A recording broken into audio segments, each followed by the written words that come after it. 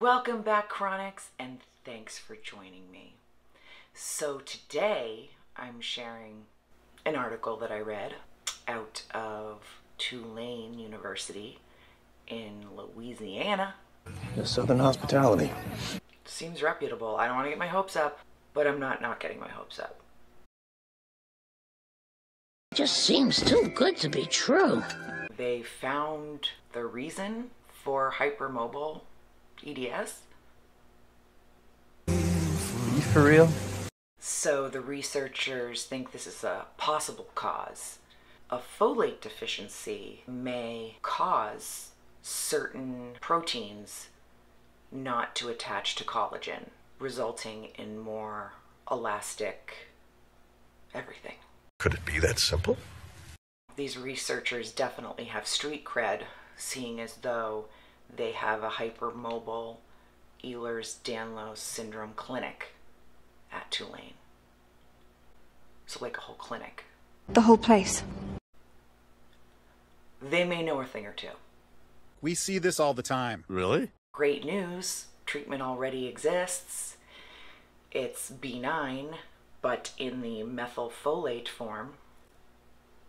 I just got some just in case.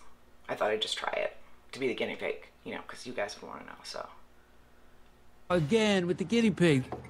What do we have to lose? Long story short, the patients that did have unmetabolized folate did have this gene, you know, that one. I don't know how you say that. More lab research and clinical testing is needed, but it's a start.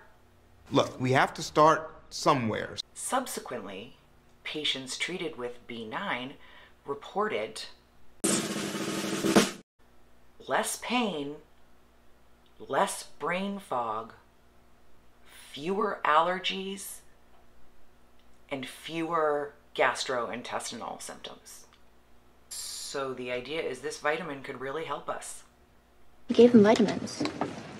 Seriously? A vitamin? Bottom line, this is exciting news. That's amazing. That's amazing news.